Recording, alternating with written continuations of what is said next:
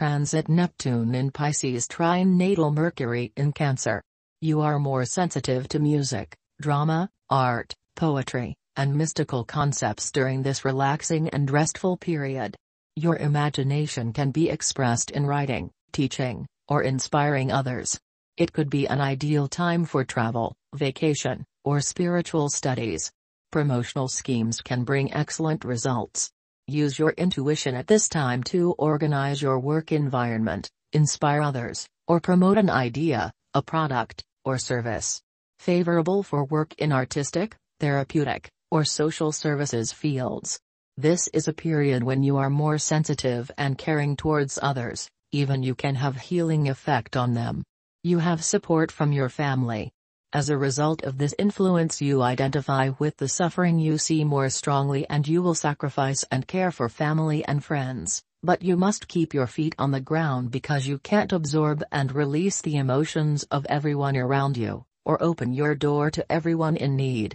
Also, you are drawn to spiritual practices and techniques which bring peace to the soul.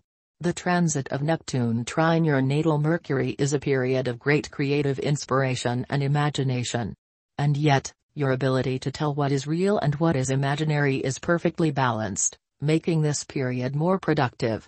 You're able to communicate your visions more clearly so others understand. If you're a poet, writer, musician or artist, this is a very favorable time for artistic expression. Your intuition and your rational intellect are working together during this time. Usually the left and right sides of the brain work at cross purposes, but now they blend smoothly. Your mind is very fertile now. Your extrasensory perception is very sharp and your sensitivity and telepathic communication is increased. This favors communication with others at all levels. You can tell and understand what others are thinking or how they're feeling, even when they say nothing. You don't need many words, yet your communications are much more effective, and others feel good that you understand them. This is a fantastic period for explaining complex ideas, exactly as others need to understand them. You can express yourself clearly and concisely. If you are teaching, you can make others understand easily. Short, quick and to the point. This is also a great time to study any complicated subject. You understand complex issues almost without effort. You may have mystical or metaphysical experiences. But, you apply logical reasoning to spiritual matters because you want to know the truth, not just to feel good. Faith and reason are in a state of equilibrium. You now learn the limits of the rational mind and can now easily cooperate with intuition. Any psychic potential will be increased or will begin to manifest at this time. Love and private life. Sometimes people would like to believe everything just because it sounds so good. But is it possible that some things sound too good to be true right now? You do not know and must live with this uncertainty because you cannot simply ask for the truth. You are too cautious for this.